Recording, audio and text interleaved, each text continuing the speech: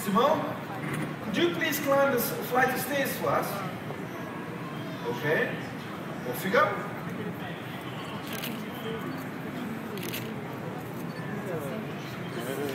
Well done, ASIMO. Give a round of applause, everyone. I think this is the moment to recall.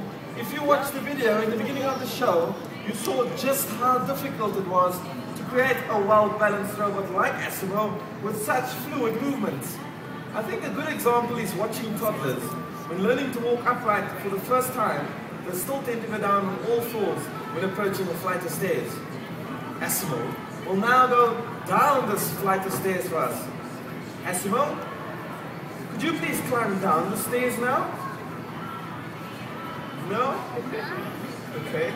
ASIMO is not dizzy or confused. It simply needs to calculate the exact position before it can go down safely. There we go, it's doing it right now. ASIMO, can you go down now? Okay, when you're ready.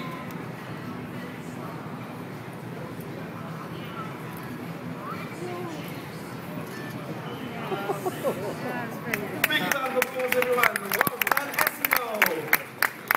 Okay. Oh yeah. I think we're all very impressed by your abilities.